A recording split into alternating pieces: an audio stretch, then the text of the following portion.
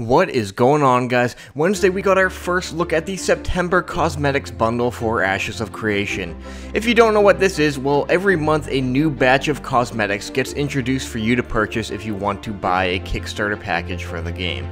Or if you've already backed the game, you can just buy the cosmetics themselves. All these cosmetics will be available in the game at launch, and for September we are shown the Order of the Luminous Levin set.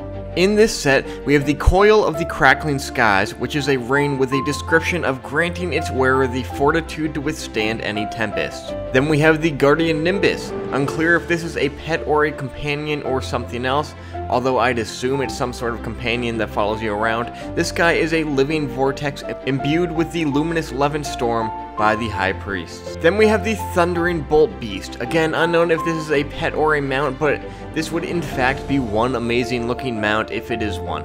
And even though this is just concept art, I have a feeling it will look just as epic in game. For the clothing set this month, you get the Guard of the Silent Hurricane. This cosmetic looks like it was pulled straight from Aladdin, but still looks pretty badass, especially with the glowing blue eyes. You also get a ship this month. I'll be willing to add any new ship to my fleet, and this Thunderbolt longboat is no exception, even though I don't actually have the money to buy these sets this month. And the last part of this bundle is the Shadowed Spire, home to the Order of the Luminous Levin itself.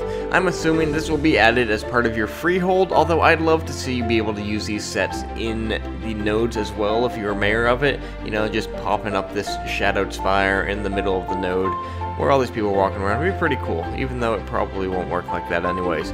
But as always, these items come in 4 different bundles that you can see here. If you want to purchase these and back the game depending on the set, you will also gain access to certain stages of the alpha or beta.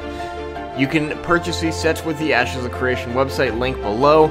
Also, if you want to sign up for Ashes of Creation and you haven't yet, you can also use my referral code in the link below as well. What is your favorite part of these sets? Let me know in the comments, and as always, stay tuned for a lot more news to come.